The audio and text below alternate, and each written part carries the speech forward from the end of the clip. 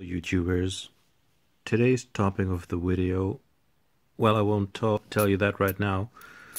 Let me ask you something. What are you seeing here? These look like Remington 308 Winchester nickel-plated brass cartridges, right?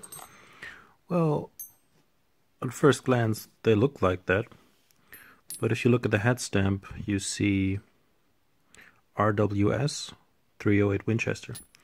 And then you would be thinking, well, is RWS producing any nickel-coated brass? You would be wrong. I plated them myself, and in the following video I will show you how I did that. The whole reason for this video is I want to have some nickel-coated brass, even in calibers that don't offer nickel-plated brass, or just from one producer like Remington. These are also RWS. These are my 375 Holland & Holland cases. They are pretty clean, but they still need to be wet tumbled with stainless steel pins. And while I do that, I can torture test these cases, these two. I will throw them in with the other cases and let them tumble for 3 hours with stainless steel media.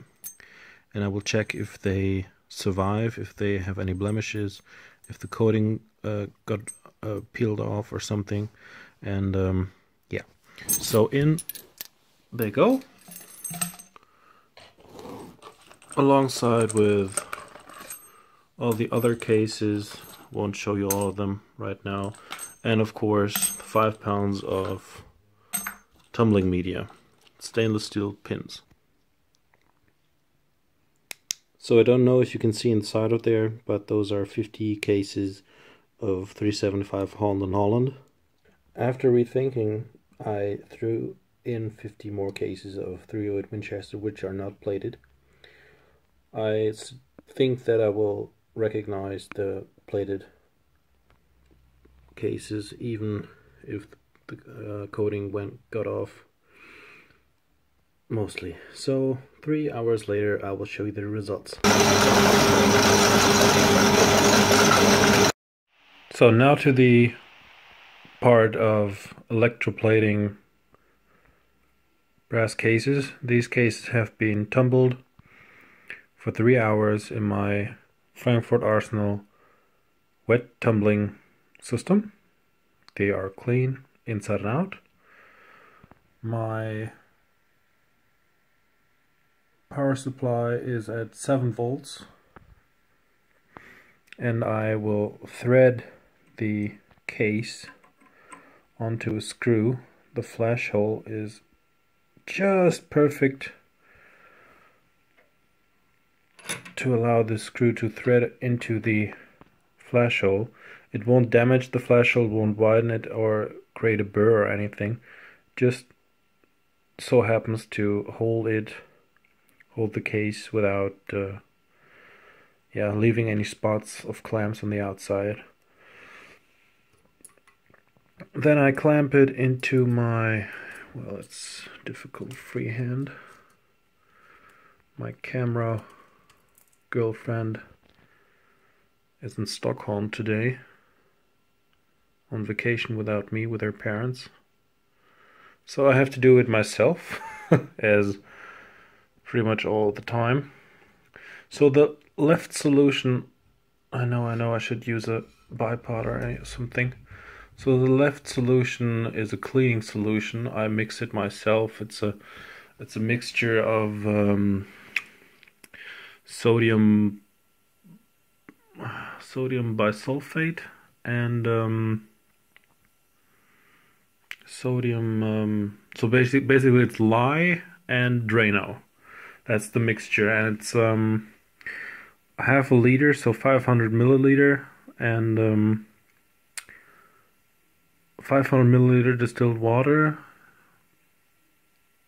12 grams of lye, and let me think, 34 grams of Drano.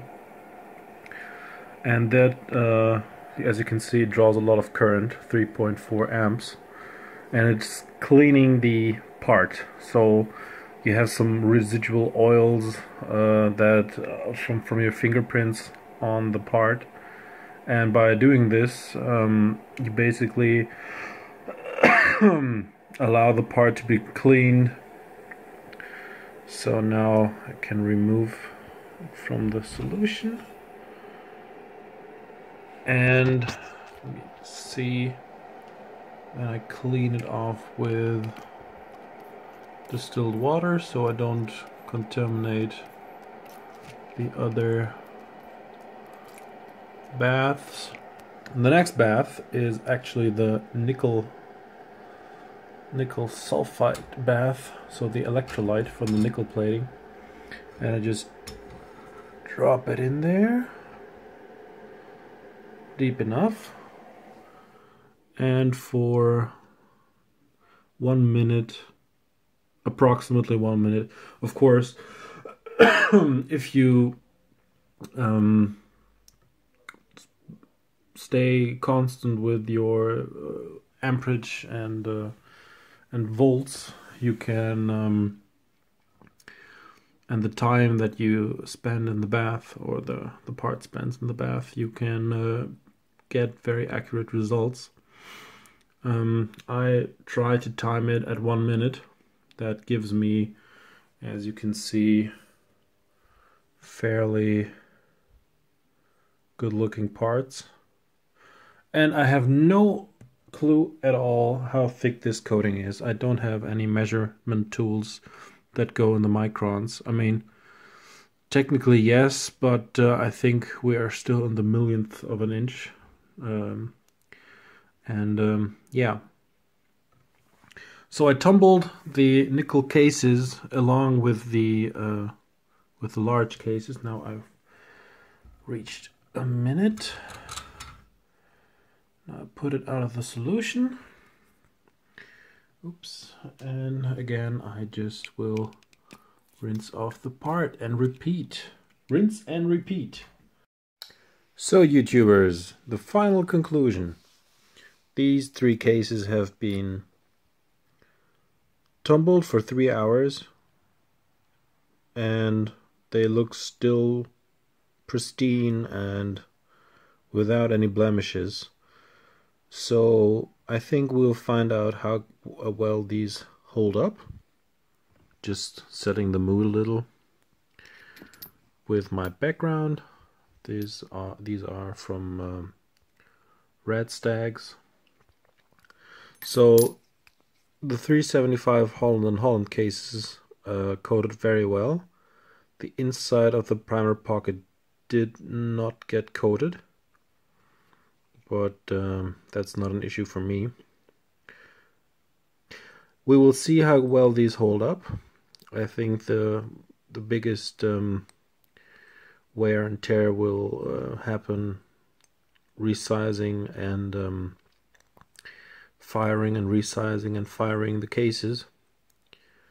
And yeah, I will keep you informed how these cases hold up in comparison to the standard brass cases. It's no witchcraft doing this. Everybody can do it. I bought the electrolyte from eBay. For nickel it was 26 euros. For gold, for a liter, and for gold it's ridiculously expensive, 540 euros per liter. I bought 100 milliliter just for fun.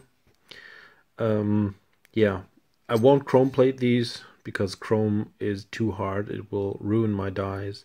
But nickel is proved to be reliable, and it works just fine. So yeah, thanks for watching. Give me a thumbs up if you liked the video, and see you next time.